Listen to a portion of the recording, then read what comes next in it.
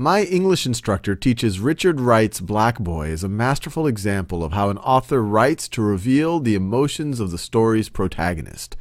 All right, that seems like a reasonable way to write it, but let's look at the other choices.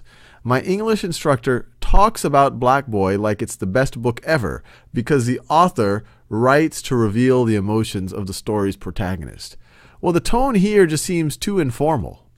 It might be how some folks talk, but it isn't how you would necessarily want to write. Especially the rest of the sentence doesn't have that informal tone. You say writes to reveal the emotions of the story's protagonist. This right over here, this part over here isn't an informal tone, so it feels weird that the underlined part would be informal. So I would rule this one out.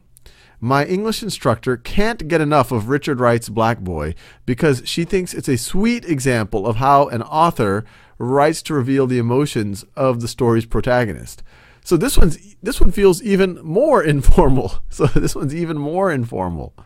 More informal. You're saying because she thinks it's a sweet example. She can't get enough of Richard Wright's book. So this one I would definitely rule out. That's going even a more extreme. See, my English instructor revels in the exploration of race relations that Richard Wright employs in Black Boy because she luxuriates in an author who writes to reveal the emotions of the story's protagonist.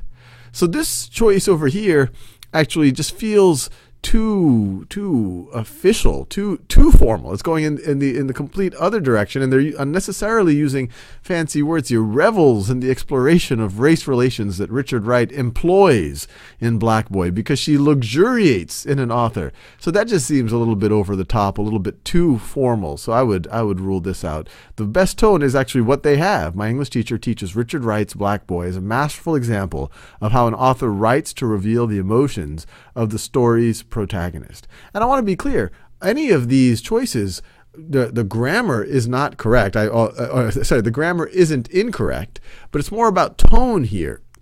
That we really just want to hit the tone that we're not too informal like these two choices right over here, like these two choices, and not too formal or kind of using